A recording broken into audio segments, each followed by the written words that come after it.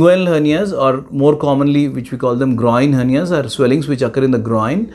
A hernia is basically a weakness in your muscle or a defect in your muscle, a gap in your muscle through which the contents, abdominal contents, be it the abdominal intestines or sometimes the abdominal fat, which we call the omentum or the mesentery, they are supposed to stay inside the abdomen. Through the hole in the muscles, they are coming outside the body.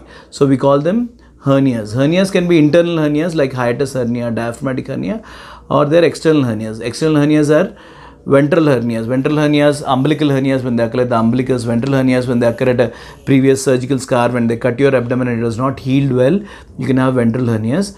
But the commonest of these are inguinal hernias, which we call as, they occur in the groin and go into present as a groin swelling. Sometimes they can go down into the scrotum as well.